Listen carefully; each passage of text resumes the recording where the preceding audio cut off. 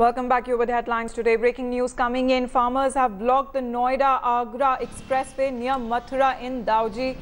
They are demanding compensation against the crop damage due to heavy rains and hailstorm. The protest has caused a heavy jam at the expressway and the police have reached the spot. You can see those visuals on your television screens of a long ending queue of cars that have resulted in a jam where farmers have blocked the Noida-Agra Expressway near Matura in Dauji. They are demanding compensation against the untimely rain which has damaged crops and the hailstorm also that has damaged the crops. Those you can see the visuals of the farmers protesting, and the police have now reached the spot.